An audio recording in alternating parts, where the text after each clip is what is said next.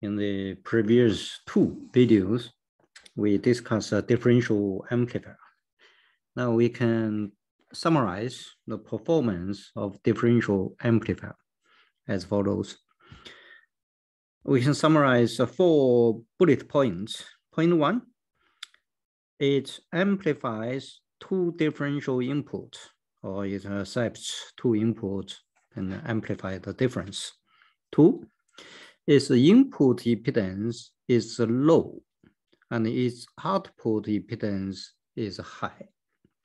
The reason the input impedance is low is actually we discussed a differential inverting amplifier input impedance. It is the input part of the circuit.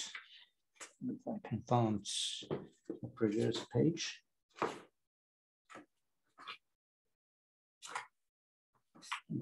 That is the page. If we consider here, that is actually is your input impedance. So input impedance is low. Right. It can reject common mode input signal if resistor pairs are perfectly matched. Ideally, common mode rejection ratio approach infinite. That is assumption is here if resistors perfectly match. But in actual case, you may use a 1% accuracy resistor or 0.1, even 0.1% accuracy resistor. In that case, you wouldn't achieve very high common mode rejection ratio. Point 4, it is difficult to adjust the gain of the circuits. If you look at this circuit again, we assume this R1, R1, R2, R2. We know the gain of this circuit is R2 over R1. If you need to change gain, either you change both those 2 resistors or you change both those 2 resistors. If you try to change both resistors, you wouldn't be able to keep match. That is a big advantage. You can't easily change gain. To overcome advantage, I put this is advantage. This is a low input impedance. Difficult to change gain, another advantage. To overcome advantage of differential amplifier, now we introduce instrumentation amplifier. Instrumentation amplifier has 4 basic requirements. 1, accept differential input. That is the same as differential amplifier. High input impedance and low output impedance. High input impedance and low output impedance. That is an improvement. High common mode rejection ratio. That is same as differential amplifier if resistor pairs can be perfectly matched. Number 4 is easy to change gain. Easy to change gain. That is a big difference from a differential amplifier. There are several different designs of instrumentation amplifier. Here I just show you a typical one. A typical one is based on 3 op-amp.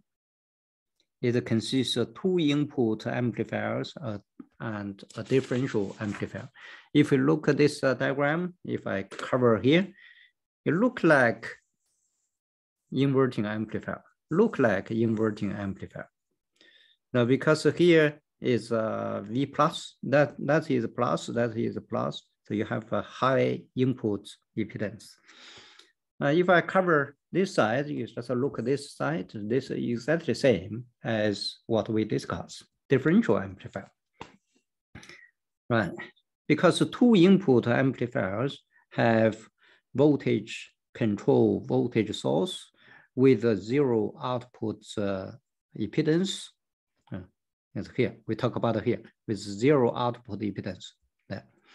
There is no loading effect between 2 input amplifier and differential amplifier. That means because here it is a very, very low output impedance. Okay, that potential is only determined by that input. You wouldn't, here, if you draw current to this way, you wouldn't affect VO0. Again, because the output impedance is 0. And hence, we can consider two parts separately. If I draw a line here, we can consider this part and then consider that part. The reason we can do this is there is no loading effect. Oh, if we consider relationship between current I and two voltage inputs V1 and V2, what I talk about is here. If we consider this I, we consider here is V1. If here is V1, here is also V1. Because here is negative feedback, this potential must be same. Same thing, if here is a V2, that must be V2. So now we can easily work out the current I equals V1 minus V2 divided by RG. So that is first equation here. Right? We just consider this input and here input, consider this resistor. We know this relationship. Now let's consider the relationship between current I and op-amp output VO1, VO2. Here we have VO1, that is the first op-amp output. VO2 is second op-amp output. Those two, because the output impedance is very low, that is fixed. Now, if we consider this is consider this path, if I consider from here to there, to there, to here. If I consider this path, because here is a VO1, that is a VO1, and here is a VO2. I consider the current, the difference across those three resistors, that is VO1 minus VO2. Cross those three resistors. If I divide those three resistors, is R3 plus RG plus R3. So that is a current I. That equals I. It's the same current as we got. Just consider V1 and V2. You may wonder why this current just go this way, because here we discussed ideal op-amp. The current here is 0, no current. Equally here, no current. That's why the current just go this way. Those three. Now we have a second equation, that is I equals VO1 minus VO2 divided by 2R3. R3. I have a 2R3 plus RG. Now we can link those two parts together because both equal I. I have that equation, that is this equation. Now we can link those two parts together. Now we go back to this diagram. This is, let's consider second part. That is differential amplifier. Actually, we already discussed. Also, we know the result. That is VO equals R2 divided by R1 times the VO2 minus VO1. That is a differential amplifier. VO2 first, because here is a plus. VO 1 second, because that is minus. So that is this equation, VO1 equals this. So now if we merge those two equations together, and then we can get rid of VO1, VO2. Yes, we don't really need the middle parameter VO1, VO2. By merging those two equations together, that's actually this is quite easy. If I write this is VO1 minus VO2 equals, I move this to this side, this 2R3 plus RG divided by RG, that is V1 minus V2. Okay. Because here is VO2 minus VO1, we just change a sign. This VO2 minus VO1 equals minus. If we have a minus, we change position of those two.